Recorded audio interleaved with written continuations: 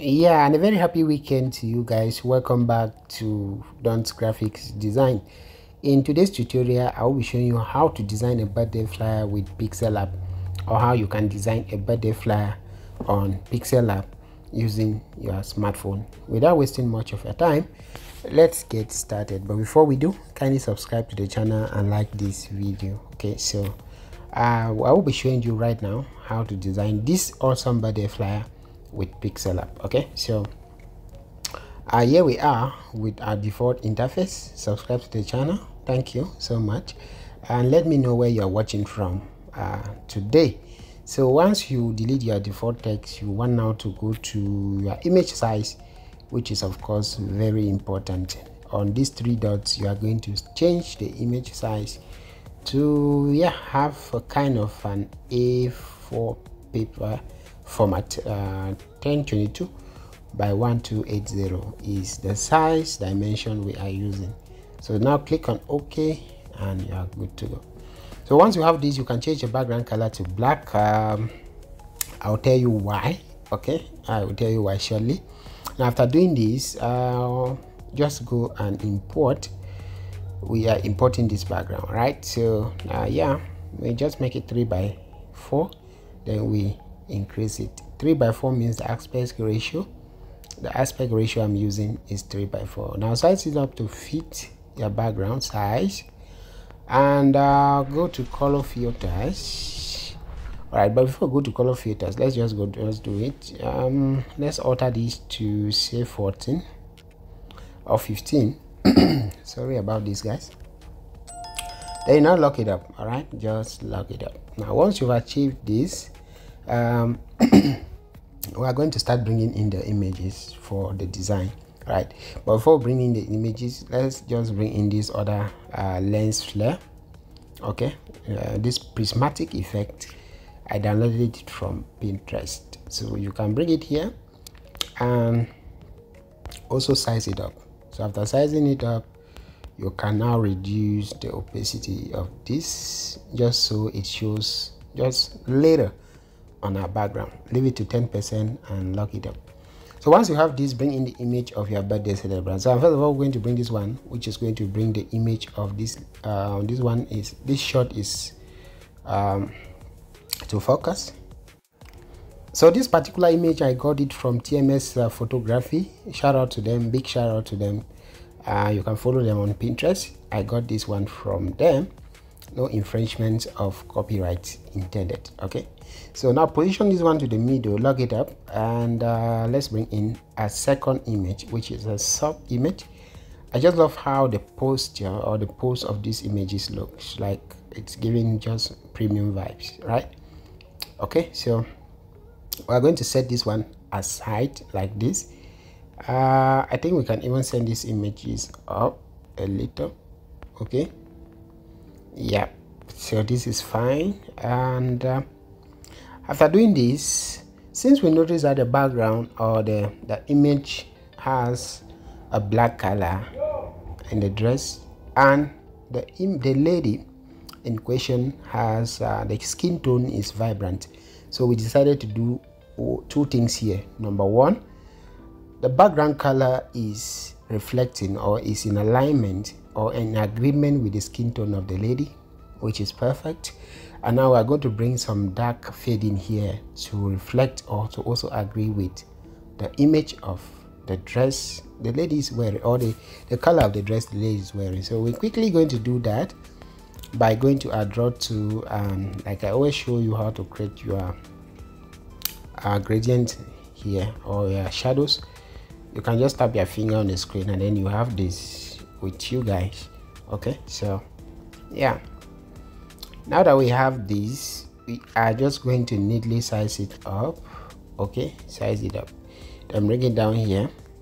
Now after bringing it down, you want to send it to the back of the first image, so it should be in between the first and the second images. Very good. So once you've done that, you have seen that, you can see that the image of the lady is now blended to the background, which is something that we like.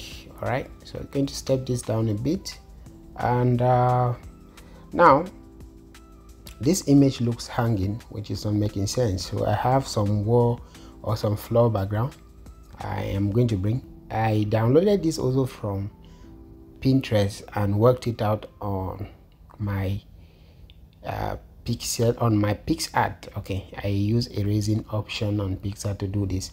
So I'm quickly going to send this now to the back of this image, so it looks as though the person is standing on this awesome photo studio background. Can you see that? Very good. So I forgot to lock this image. Let's increase it a bit in size, and let's see. Yeah, so that's it. Now because the image looks hanging, I am going to repeat the same thing. So just copy this. Okay, copy this and reduce it in size. Okay, we are going to do some light works here. Reduce this in size and stretch this out this way, and rotate it and position it here, so we can increase it a bit. Position it here. Okay, then go back to your layer and send it to the back of this lady. Okay, stretch it out a bit. Let's see that. Okay, you can see that we have some shadow, so you can now go and reduce the opacity, okay, a bit, so that it looks real. All right, now make a copy still and stretch this out. Stretch this out and send it to the back also. Okay, so you can see that as well. We now have a shadow adjusted to all of this. And if you look very well here, I mean this section, let me just show you. The floor image is not blending, so we are going to make a copy of this. Okay, and bring it here. So I'm going to increase the opacity completely so that it blends with our background. Okay, so good. Now that we have this, we can even increase the size of the floor. So we can increase the size of our floor. All these things are some light tiny adjustments that you yourself can be doing as you design. All right, so just stretch this out. Okay, so we have something like this. Yes, so this is fine. Okay, good. So now everything is well in place. Now I think this other shadow here is too much. Let's reduce the opacity a bit. Okay, to let's say 60%. Good. So now that you have all of this, the next thing we're going to do is to go to our text option, but then let's just lock everything up. Kindly subscribe to the channel, especially if you want to understand, and let me know where you're watching from. Thank you so much. So I'm going to go to my text and write happy belated birthday, happy belated birthday. Make this all in caps and bring it here. So I'm going to use a particular font, Montserrat, for this text. Montserrat medium. Okay, reduce this in size and use your middle alignment. Very important to use middle alignment here. Then go to your text again and write the name of the person. So her name is Vivian, but I'm just going to write that as V. Then I go to my font and I'm using a font called Amsterdam 2 font. Amsterdam 2 font.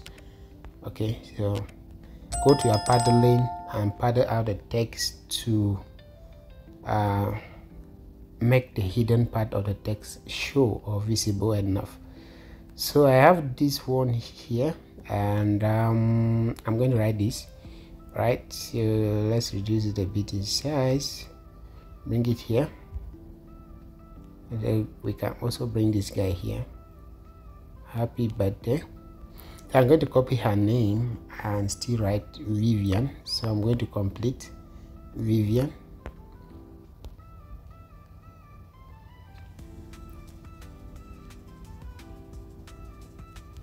All right, then after writing Vivian, her other name is Daniel, so I will lock this one and just make a copy of this.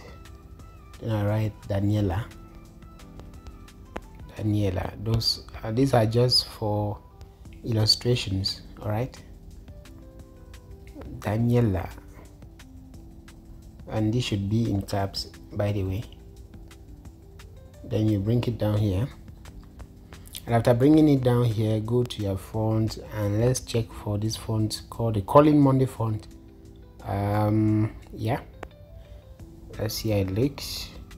So position it neatly like this.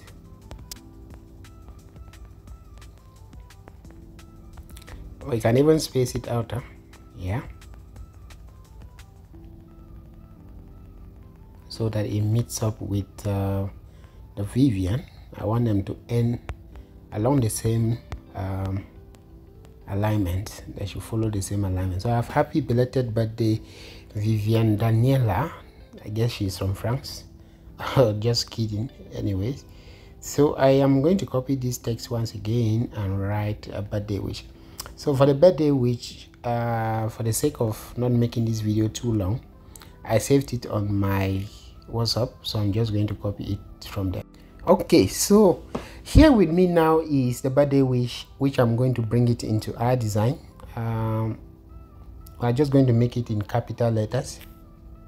Okay, then we stretch this out, and after doing that, go to your font again. The font I'm using for this is Rockford Sans Light for the text, and I'm going to reduce the size of our image. But then I'm going to, let's go to alignment and align everything to the right. Then we'll bring it here and stretch it out. Okay, so typography in design is a very beautiful graphic design element. It can equally help to breathe in some beauty and aesthetics to your design work. That is why I don't always play with my typography as a principle and an element of graphic designing. Now that I've have this, I will equally proceed to copy the belated birthday font again, since I want to replicate to maintain the same font here. And for this, the date, I use Roman numerals, which of course I stored on my WhatsApp, so I'm still going to bring it from there. Okay, so this is for those of you who took your Roman numeral classes in primary school series. This is the 29th of October 2025, written in Roman numerals. So the date of the birthday is this one here. Okay, so we can even break it into two beautiful lines and leave it just like that. After doing that, you can as well reduce the line spacing between that text. Okay, so we have this, and for some obvious reasons, I would love to bring in some distractive elements here. So I did blurt some chessboard image using my photo room application. Okay, so I would love to bring that here. I will just rotate this so I can get a good position for it. So we can use this one here. All right, yeah, so I can make a copy of it, rotate it into something like this, and let's have this one here. Okay, so that we can have, you know, some distractive elements. It doesn't hurt.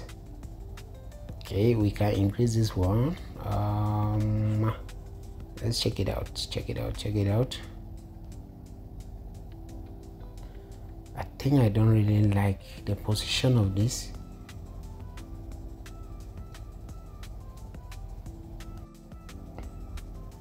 Okay, so I'll leave this one here. Alright, I'll leave this one just here like this. Then I save the work. With this, we are done on Pixellab. This is how you can design a birthday using Pixellab. But we are not done yet. Stay close to the channel. Watch the video to the end, because now we're going to enhance the quality of the design using Snapseed, which is also another awesome editing tool that I use for most, if not all, of my designs. So stay with us as I take you now into Snapseed for finishing touches. So here we are on Snapseed. I'm just going to, let's say, let me take you back. Snapseed. So open, click on this plus button, okay, to open a new design. Click on plus button, select your design, which is right here with us. Well, depending on the flyer you have at hand, the editing varies. So I must warn, don't see the editing we are using here and try to apply the same editing on all your flyer designs. It will not work, okay?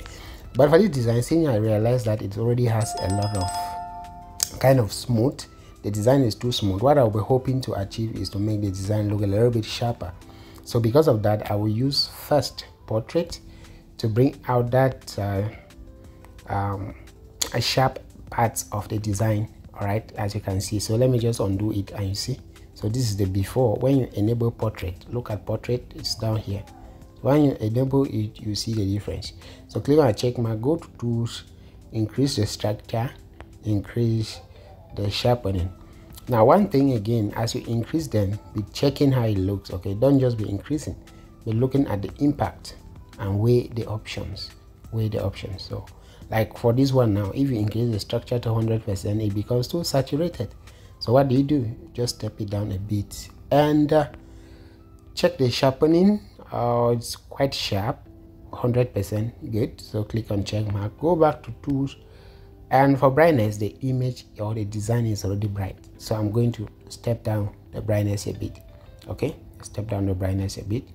For contrast, I will increase it. Okay, you can now see now saturation don't touch. For ambience as well, I will just play around with this and see how it looks. So I can reduce it also. Okay, reduce it also. So I think the contrast is too much. Let's check. Yeah, so I can leave the contrast at nothing more than 45. Then we can go now to highlights and check it out. Reduce the highlight, all right, to just +5 or +3. And the shadows, same thing, I think. Yeah, but the shadows, same thing. Okay, then don't touch warmness. All right, now look at the before of this design and the after. You can see that even the wall, the background that we inserted, it's giving just premium vibes, just good vibes, all right, for the design. So once you have this, you can still go to another element, which is tonal contrast, and play around with the high tones and the mid tones. All right, so this one is not really much of any work, and you can see that the background has now become a little bit rough but awesome, and the design equally has blended with the background. So where the color combination is all on check, kind of golden and black mixed up together to give us this very beautiful birthday flyer design. And what you're going to do now is to export by save your design.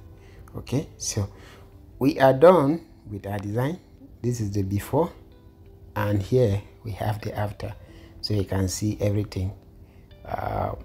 So also image quality, very good. So yeah, this is how you can design a birthday flyer using your Pixellab application. How to design a birthday flyer on Pixellab with additional finishing touches using Snapseed photo editing.